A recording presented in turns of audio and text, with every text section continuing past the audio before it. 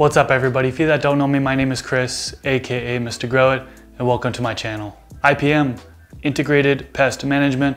Let's talk a little bit about it. I actually did a podcast episode several weeks back on IPM.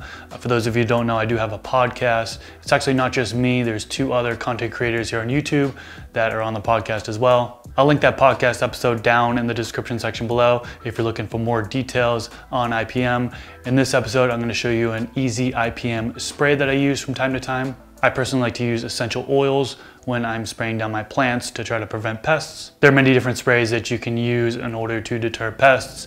In this video, I'm going to show you just one. I'm going to use peppermint. Peppermint is known to deter aphids, spiders, gnats, mosquitoes, moths, caterpillars, beetles. Am I forgetting any? Oh, ants and flies too. So it can be a very, very powerful spray, and it's pretty easy to do. So in this video, I'm going to show you exactly what I do.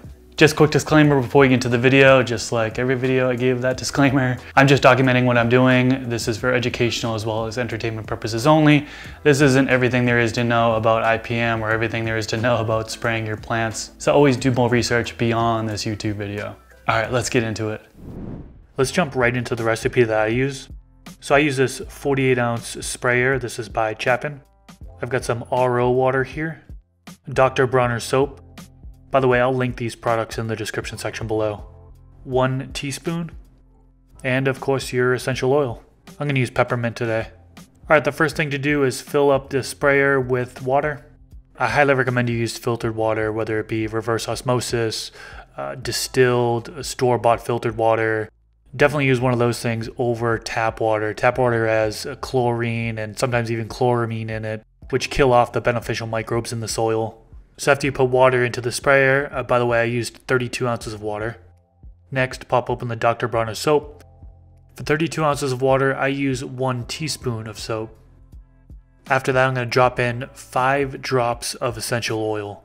And just to give you a heads up, there are several recipes out there. Some call for more drops than what I've mentioned. Some call for less drops than what I've mentioned. 5 drops in 32 ounces of water is just what seems to work best for me. So feel free to experiment and adjust that. Alright, now I'm going to screw the cap back on the Chapin, give it a good shake. I'm going to pump the top of the Chapin, get it all loaded up, ready to go. And now let's head on over to the plants. Alright, getting right in there, spraying the top of the plant, adjusting the nozzle so the spray comes out a little bit differently. Trying to get the leaves as evenly as possible, kind of shake it around a little bit there. Now I'm getting the underside of the leaves, so just kind of using my hands to lightly flip up each leaf individually and spraying at the same time.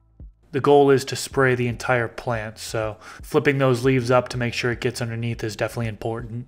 By the way, it is recommended to do this before lights go off, and lights just went off. So I'm going to hurry up and spray this other plant here. Okay, now that the plants are sprayed, I am going to show you 24 hours later. So these are what the plants look like exactly 24 hours later. All of them are fine. None of them are burnt. Apparently, if you use too much of these essential oils, if you use like the wrong ratio, it could potentially harm the plant. So you do have to be careful there. But all of these plants in this specific ratio that I just told you didn't cause any burning, and all the plants appear to be happy.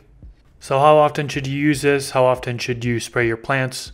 Most come to the consensus that it should be done on a weekly basis. Another thing that I've read that I thought was pretty interesting is that you should use up different oils each week. So for example, I shouldn't use peppermint this week, next week, and the week after. Pests can kind of get used to it, and it doesn't really work to deter as well. So in order to avoid that, you can use peppermint one week, maybe next week you use rosemary, the week after that you use lavender.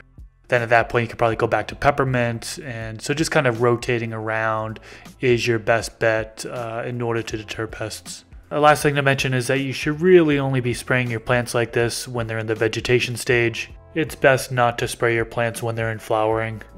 What oils or what methods do you use in order to deter pests? Let me know in the comment section below.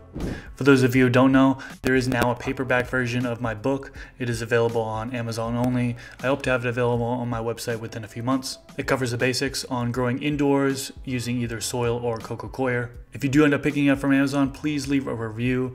Just about to pass 100 reviews on Amazon. That's super exciting for me. It's my ultimate goal to get to 500 reviews, so we're quite a ways away from that. But I'm sure with the help of you all out there, we will be able to get to it pretty quickly. So thank you to everyone who has left a review on it. That's pretty much it for this video, guys. If you enjoyed it, please click that thumbs up, and I will leave it at that. Thank you so much for watching, and until next time, peace.